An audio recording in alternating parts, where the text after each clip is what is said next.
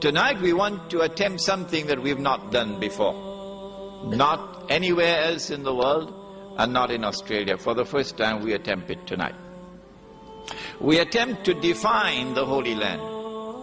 What is the geographical limit of the Holy Land as located in the Quran and the Sunnah? Because we want to understand why is it that Mr. Bush wants to attack Iraq? Why? Why is it that the state of Israel is so hungry to expand territorially? Why? He has taken Ibrahim alayhi salam on a journey from Ur, which is in Babylon, which is close to the mouth of the Euphrates River, where the Euphrates River reaches the sea. And he travels with his family to the Holy Land. But notice the journey. Between the beginning of the journey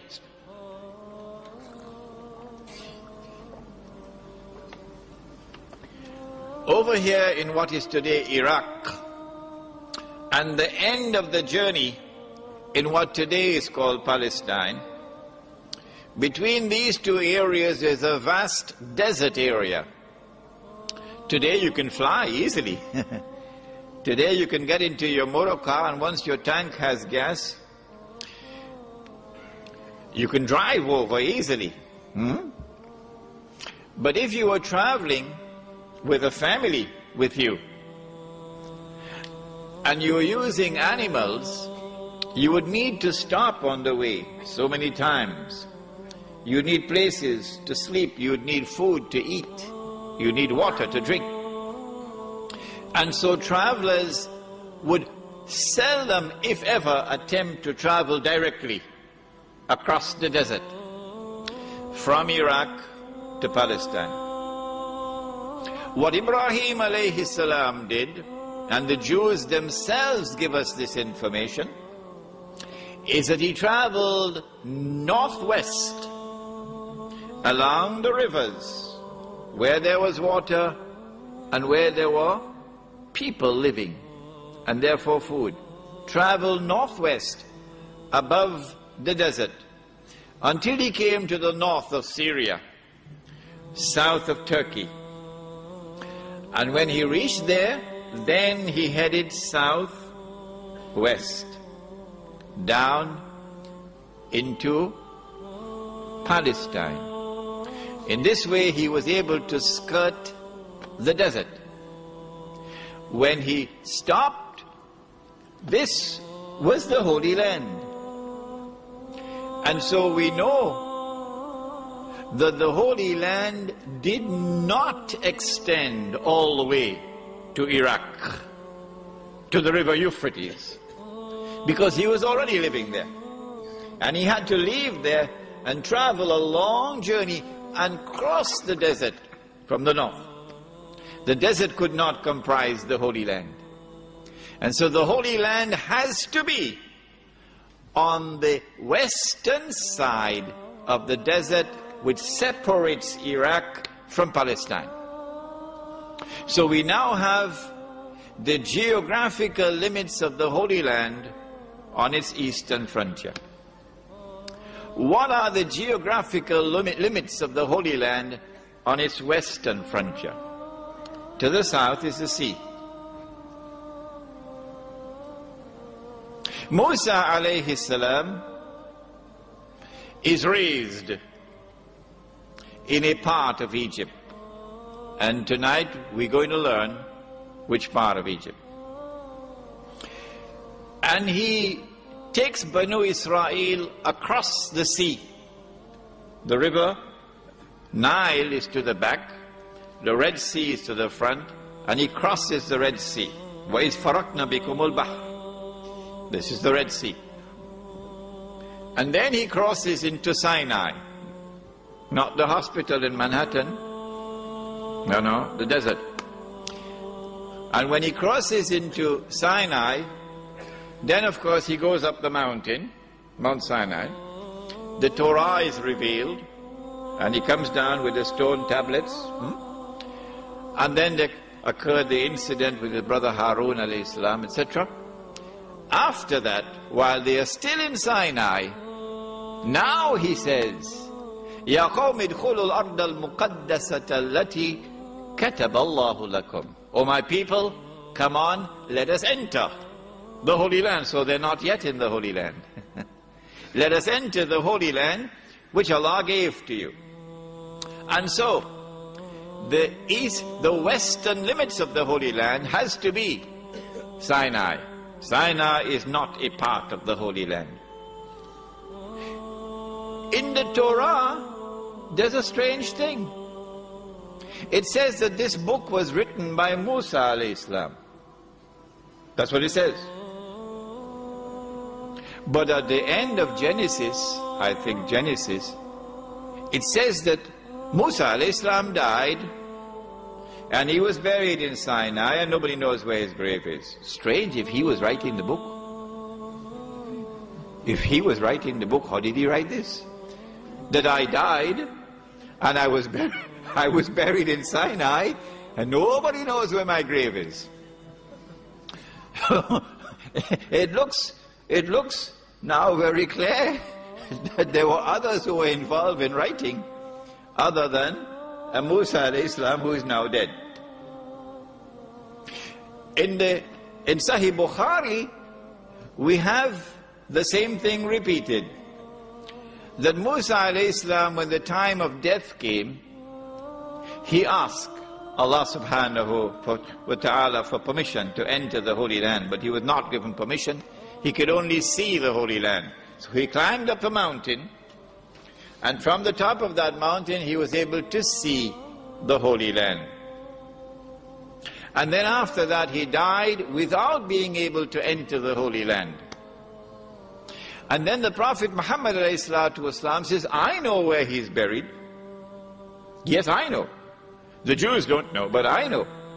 I can see his grave now by the side of the red hill. I can see his grave. He's not seeing with these eyes, of course. He's seeing with these eyes, internally. So Musa alayhi salam is buried in Sinai without being able to enter into the Holy Land, and so Sinai does not constitute a part of the Holy Land.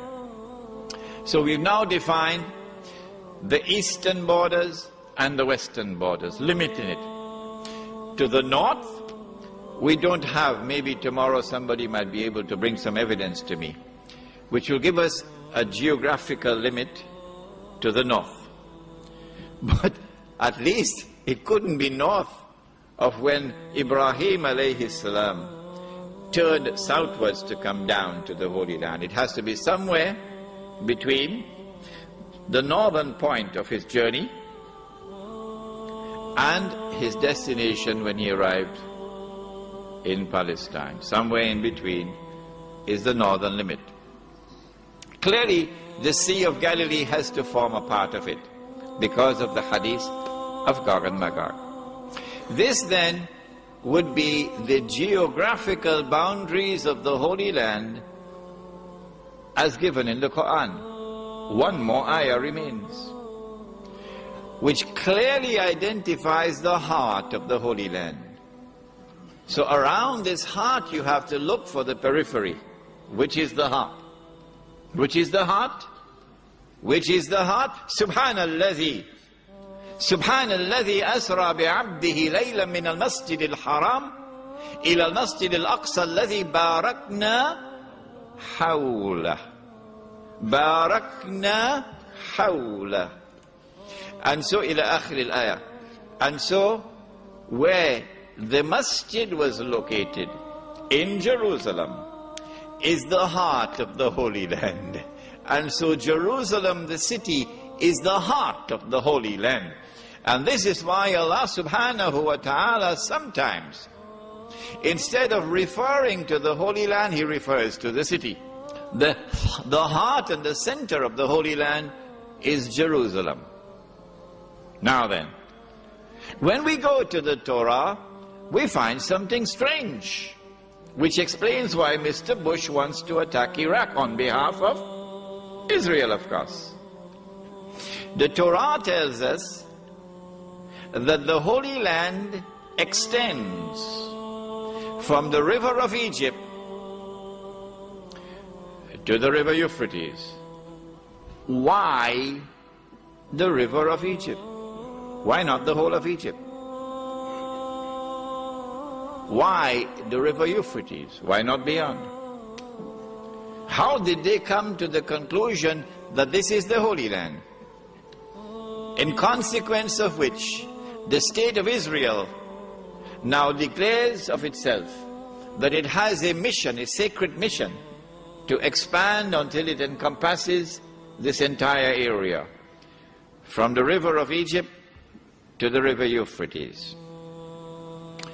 To understand the river of Egypt, we have to go to that time when Banu Israel went to Egypt, Yusuf alayhi salam. And they lived in Egypt for more than 400 years. However, something happened in Egypt in consequence of which they were enslaved.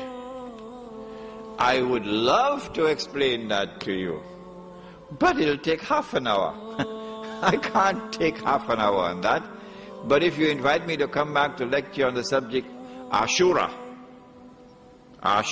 in the Quran, then you'll get that whole story. They were enslaved in Egypt.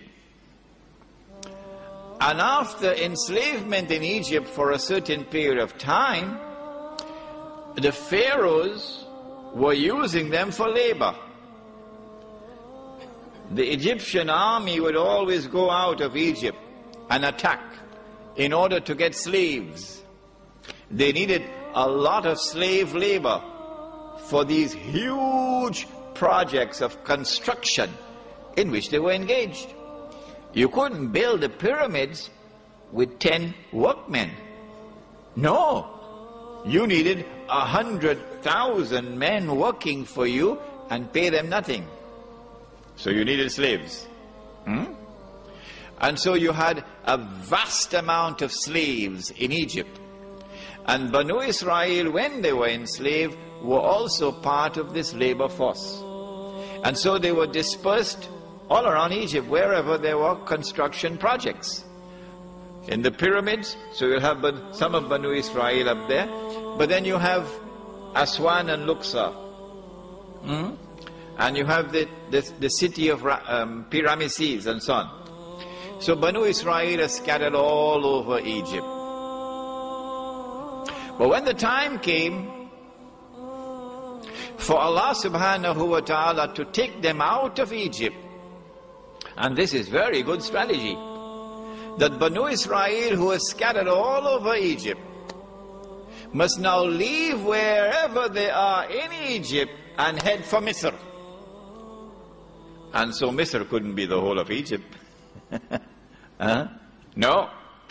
In fact, Misr is that part of Egypt which is located between the Red Sea and the River Nile, and which is known as the Eastern Delta.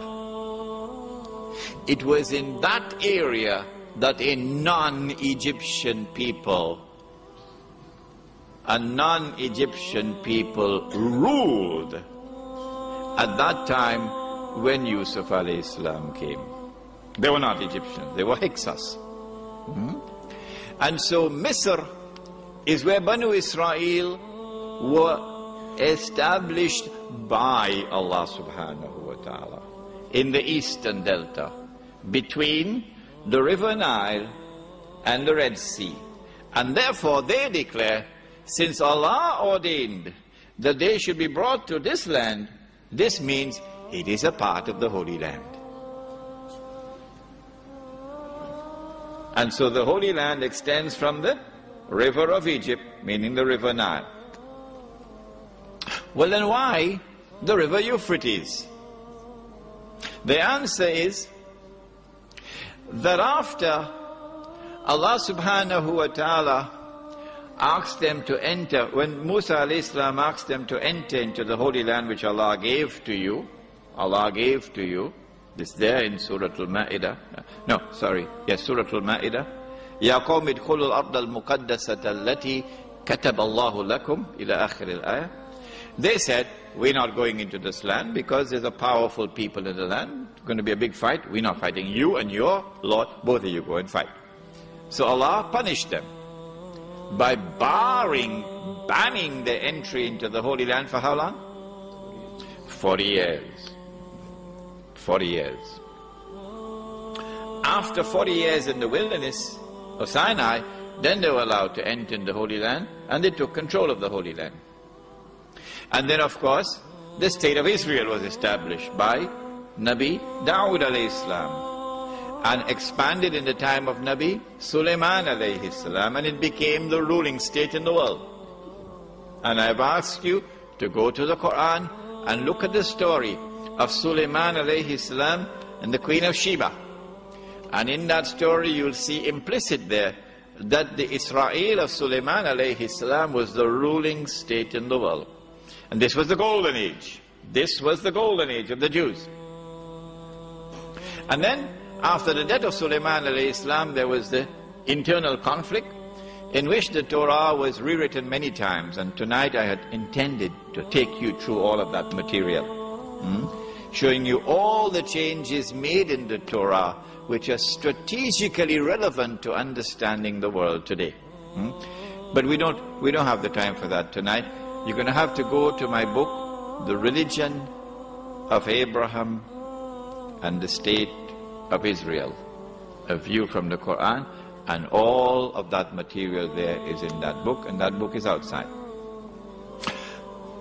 After they had made all the changes in the Torah, they are now committing acts of zulm. وَمَنْ أَظْلَمُ مِمَّنِ افْتَرَى عَلَى اللَّهِ الْكَذِبَ. This is the greatest act of zulm, to change the word of Allah with your own hands and declare it is the word of Allah. And so now they are expelled from the Holy Land, an army coming from Babylon. The army destroyed the state of Israel and destroyed the masjid, and now they're taken into Babylon as slaves. But they lived in Babylon for almost 100 years.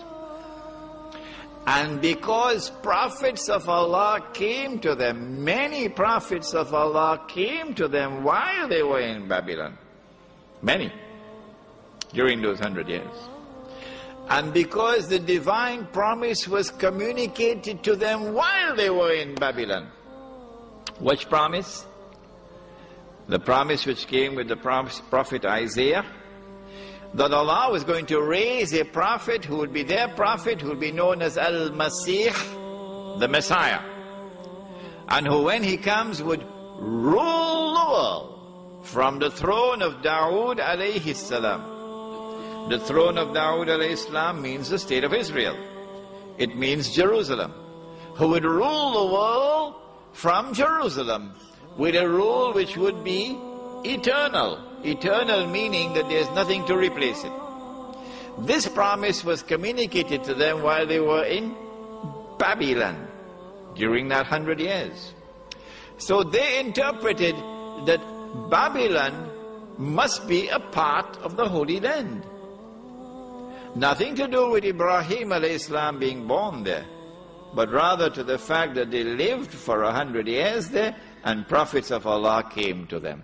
And so someone rewrote the Torah and put into the Torah that the Holy Land extends from the river of Egypt to the river Euphrates. That is how we now have this awesome moment in history when the state of Israel is about to wage a big war which will witness a dramatic expansion in its territory, incrementally perhaps, until it eventually takes control of this entire area from the river of Egypt to the river Euphrates.